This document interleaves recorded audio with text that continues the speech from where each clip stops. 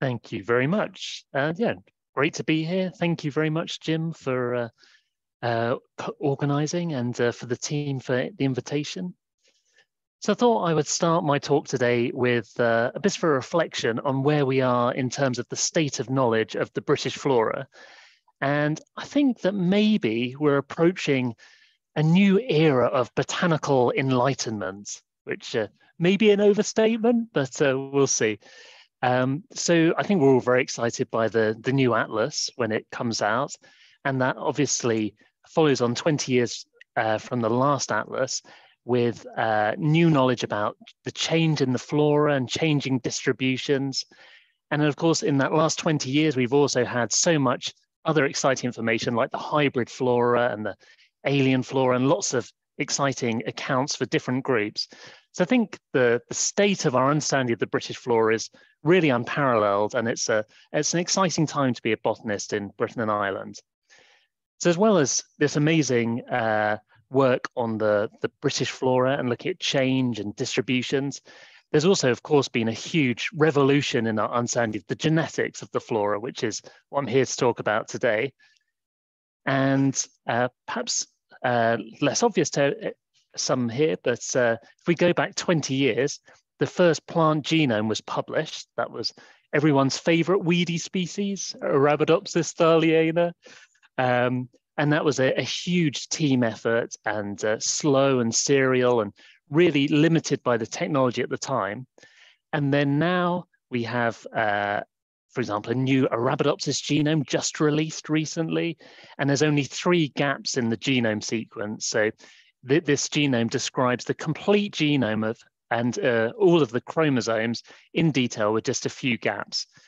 Personally, I'm not so excited by Arabidopsis. I'm sure some people might be, but it's more the fact that we can now sequence the complete genome sequence of any plant species and learn so much about their ecology and evolution from the genome.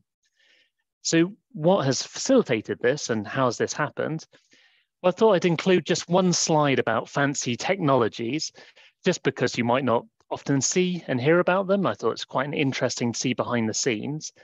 So we now have pretty amazing technologies allowing us to sequence complete genomes. So up here, we've got the Illumina NovaSeq X, as they call it, which can sequence 24 human genomes a day. So that scale of sequencing is remarkable. Down here, we've got the Oxford Nanopore Technologies SmidGiant, which is this miniature device, can plug into the bottom of your phone, and you can sequence DNA, long sequences of DNA in real time, and watch them come up on the screen of your phone as you sequence them, which, I mean, that is the future, and that's very exciting. Maybe we'll be using that in the field and helping us for identification. And then over here, this is on my Christmas list. If anyone has £600,000 to spare, Simon? No, £600,000. So this is this is the PacBio Revio announced last week, and it can sequence near perfect DNA sequences that are extremely long. So this is the landscape we're in now, where we're no longer limited by the technology. We're driving forward, and it's the collections which are really what we're needing to push, because we can sequence genomes at scale. So my talk today, I wanted to highlight the Darwin Tree of Life project, which is a large-scale consortium project aimed at sequencing the complete genome, so a high-quality sequence for every British and Irish multicellular organism. So we're doing all the plants, we're doing all the animals, all the fungi, anything we can get our hands on. The idea being that by having these genomes, we can then inform conservation and do more genetic analysis and learn so much fundamental biology, which I'll be telling you about today.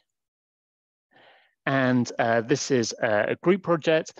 A lot of the sequencing is done at the Wellcome Sanger Institute near Cambridge. But just to highlight the key role of the RBGE in this work.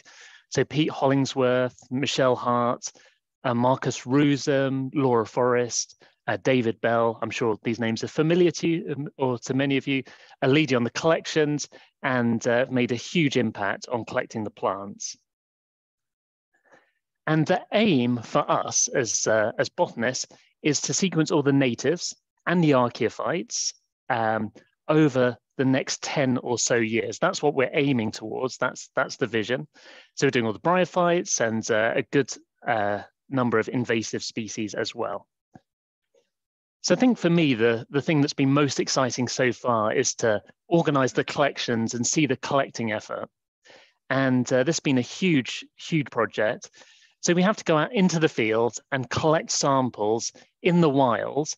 And really importantly, to get high quality reference genomes, we have to freeze the samples there and then in liquid nitrogen and then transport them frozen all the way back to the lab before extracting DNA and doing the sequencing.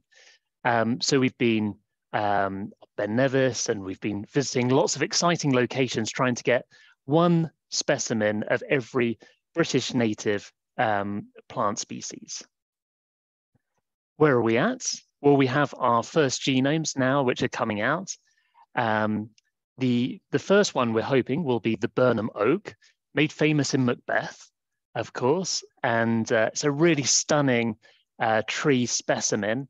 Max Brown, who's here, was heavily involved in this work and leading on some of this, the genome. And I think it's a really exciting first genome. Of course, oaks are keystone species. They interact with a whole community of organisms. And this genome will really help us understand some of those interactions and some of the compounds it produces for signaling. We have around 100 other plant genomes which are complete, and about 200 plant specimens which have lots of data coming through. So making lots of progress towards our 10-year goal. But what I want to do today is really highlight what I think are some of the weird and wonderful genomes and the things that we're learning. And I wanted to start with perhaps one of my favorites, of course, the mistletoe Viscum album. I took this photo in Cambridge. This tree is obviously dripping in parasitic mistletoe. And the reason why this really stands out as an exciting exemplar is because it has the largest genome in Britain and Ireland of any organism. So the genome is 90 gigabases. It's 30 times the size of the human genome. So 30 times the size of the human genome, which is remarkable. And it's the type of genome that no one in their right mind would attempt to sequence until we've given it a go. And this is work that's been led by Luthia, working with me. Of course, mistletoes are hemiparasitic plants, so they steal nutrients from their hosts. And they have this huge genome size, around 90 gigabases. What's so interesting for me as an evolutionary biologist is they're actually diploids. So we tend to think of these really big genomes might be complex polyploids, but actually they're regular diploids. So it's just these huge chromosomes, which are many times the size of the human genome in themselves.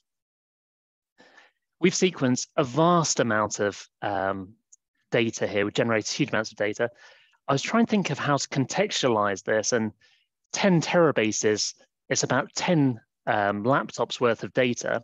But I thought a better way to compare this is that Darwin Tree of Life has also sequenced the first 100 insect genomes, so that they're released and available. The amount of data for the mistletoe is the same as all of those 100 insects combined. So when you're having to weigh up which to sequence, do you sequence 100 insects or one mistletoe? Of course, I thought the mistletoe, but that's a choice we have to make. But, so it's a huge amount of data, and it's the largest genome ever sequenced. The quality of this is extremely good. So in this graph, you can see each of the sequences lined up on the x-axis, and on the y-axis, you've got the size of the sequences we have. And in red there, you can see the size of the human genome. So you can see that some of these chromosome level sequences we have are 3 times the length of the human genome. So it's a really obese genome. And now we're trying to use this as to study why is it so big? What's driving that size? What we think has happened is that a lot of the sequences have become repeated and then expanded and degraded over time.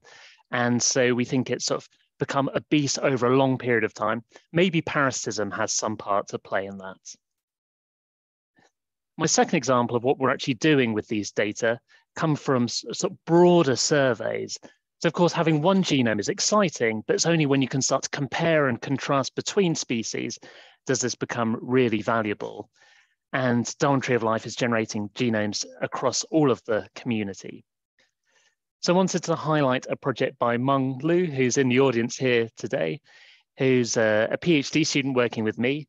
And she wants to ask the question, what are the general outcomes of natural hybridisation?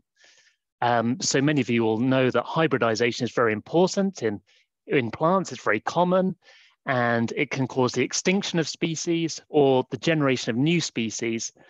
But at the moment, we tend to focus on individual case studies rather than think more broadly. So we don't necessarily ask how much hybridisation is there in a particular habitat, or sort of comparing between different species.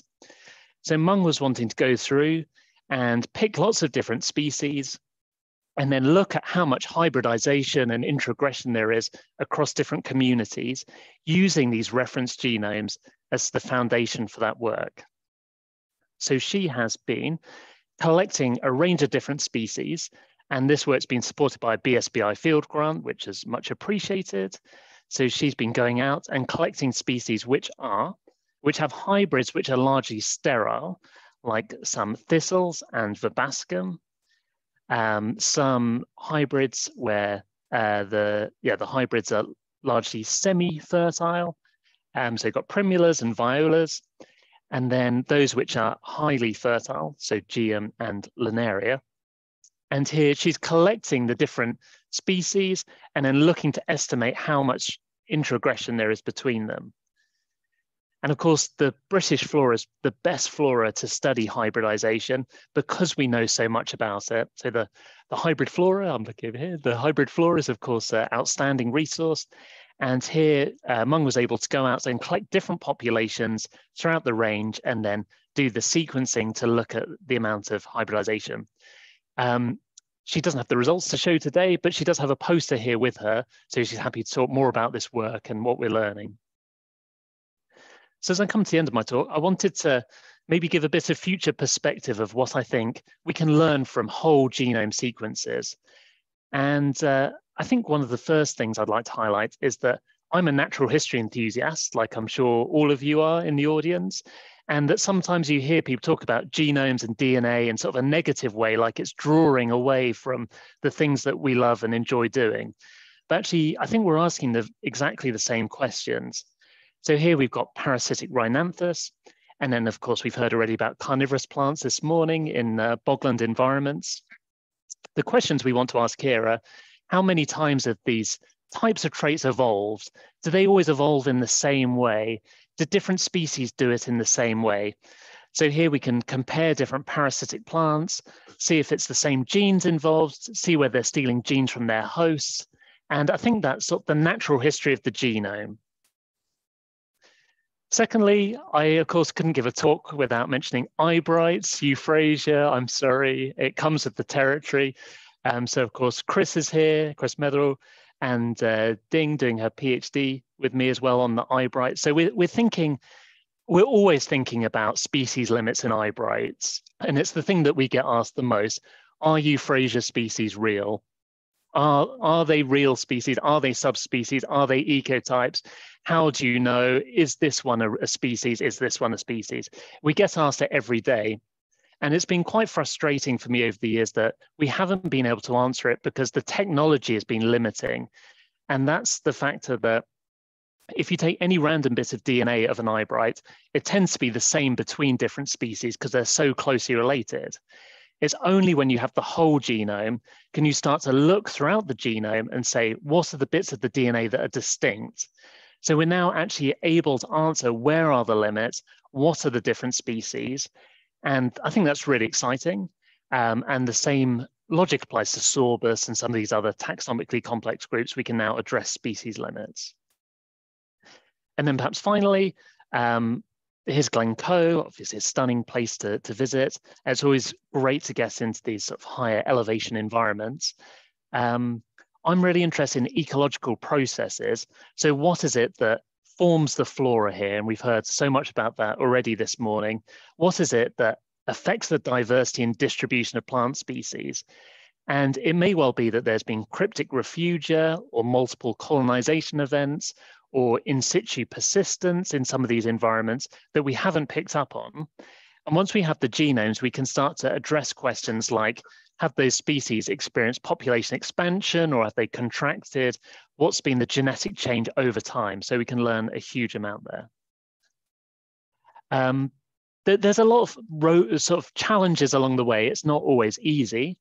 And I just want to highlight this here from example from David Bell.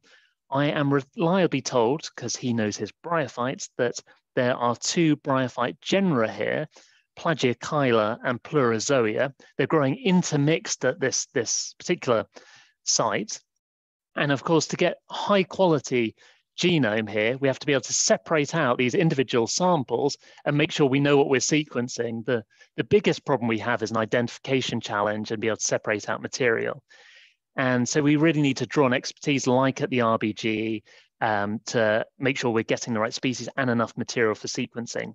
So I think the biggest challenges now are the sampling rather than the sequencing. So I just want to end by thanking all the partners, particularly those at RBG. It's been a lot of fun and we're learning a huge amount. And yeah, thank you all very much for listening. Thank you.